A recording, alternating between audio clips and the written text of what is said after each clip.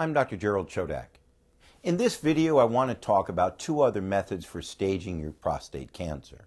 They are transrectal MRI and color Doppler ultrasound.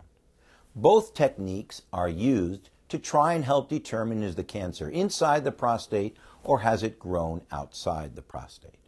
Now, it's easy to do these tests. There is some expense. It's important that the person doing them has a lot of experience in interpreting them. But even under the most ideal circumstances, only a very few men are likely to benefit. Perhaps only 5 men out of 100 will get additional useful information to be used in planning their therapy.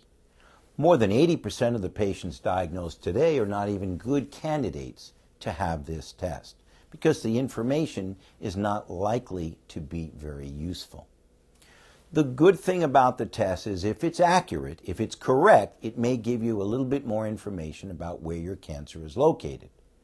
The bad thing, however, is it can give you misinformation, meaning that it can tell you your cancer is inside the prostate when indeed it's growing through the wall, or, more problematic, is it may tell you that it's outside the prostate when in fact the cancer is still completely localized inside the capsule.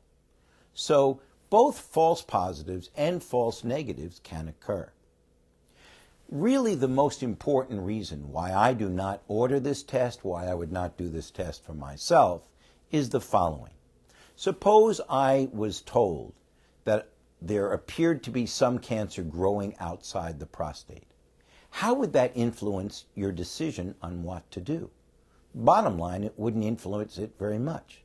There's no evidence that the treatment that you would use under one circumstance would necessarily change under a different circumstance. All the treatment options, which I'll discuss in another video, are the same. They are unchanged. The issues surrounding those decisions are unchanged. So I believe that we can get enough useful information today from a combination of your PSA, your clinical stage, and your Gleason score. Those three things will help most of the people who are diagnosed with the disease to understand the stage of their disease.